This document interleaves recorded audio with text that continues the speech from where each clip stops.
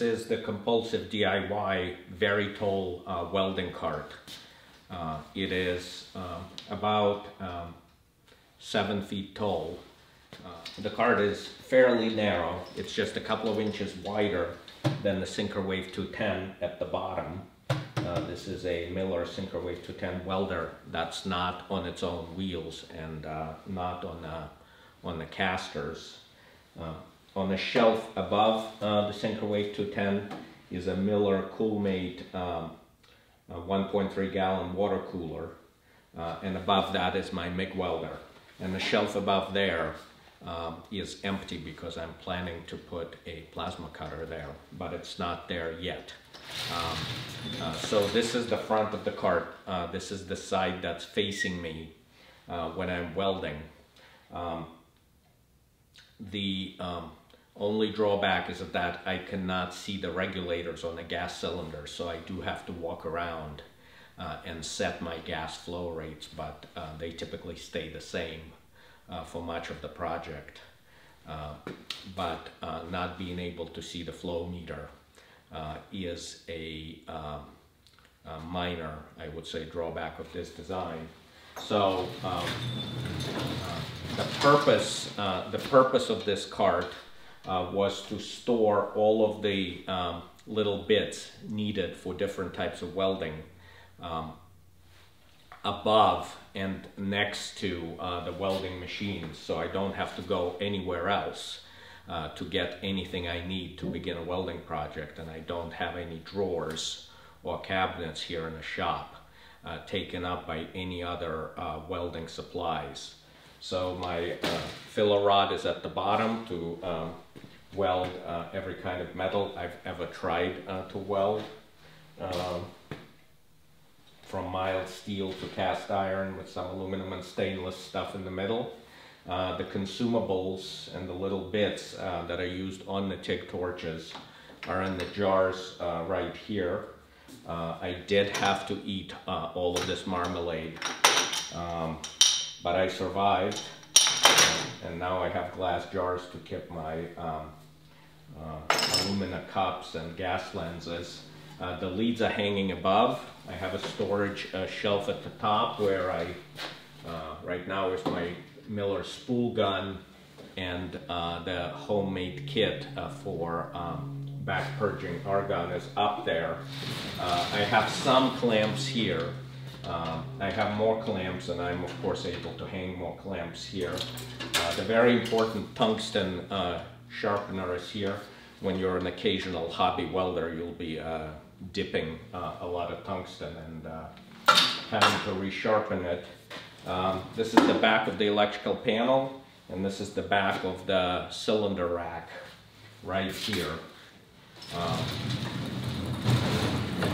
So let's do a close-up of the front. At the bottom is a Miller Synchro-Wave 210 machine, where all of the hookups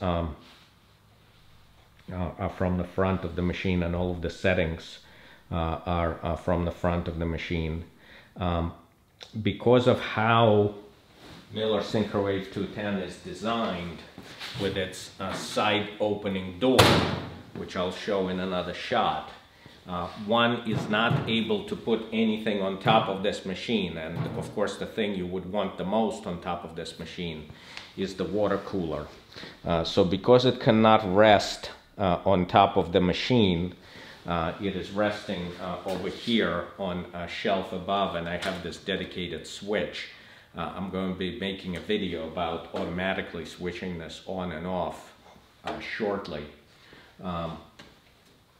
And then above the water cooler is my MIG welder, Miller-Matic 211. And so because my leads are stored on this side of the cart, I can take them off very quickly.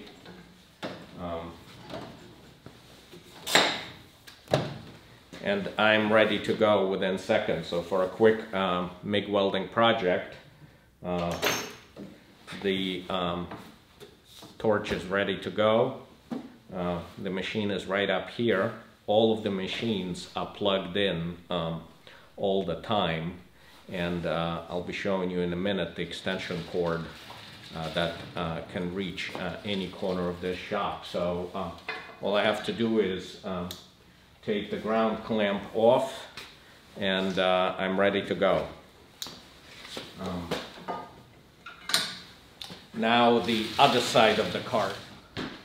On this side we have access to machines. At the bottom is my Miller Synchrowave 210. It has this compartment here where I mostly store the foot pedal. And often in the midst of projects I actually store the ground cord for the Synchrowave 210 over here.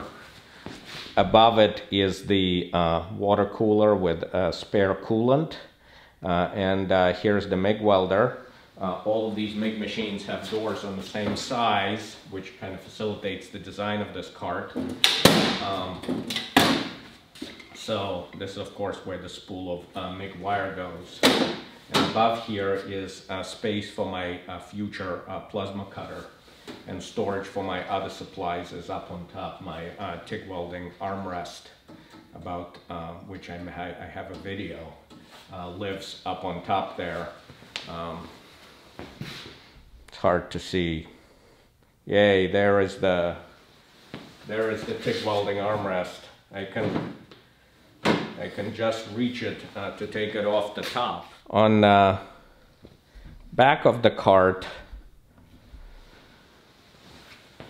is the space where I can put the cylinders in and out, and my long extension cord. This cord allows me to wheel this cart to any location in this shop, which is all that it needs to do. And it's actually two extension cords taped together, the 240 for the welders and the 115 for the water cooler and the tungsten grinder. We can talk quite a bit about how welding gas is sold by our welding supply houses to the DIY crowd.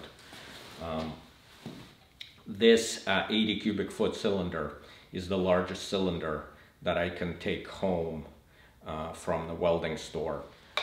So I have 3 cylinders in here, 2 argon cylinders and 1 C25, which about fits the proportion of the projects that I do.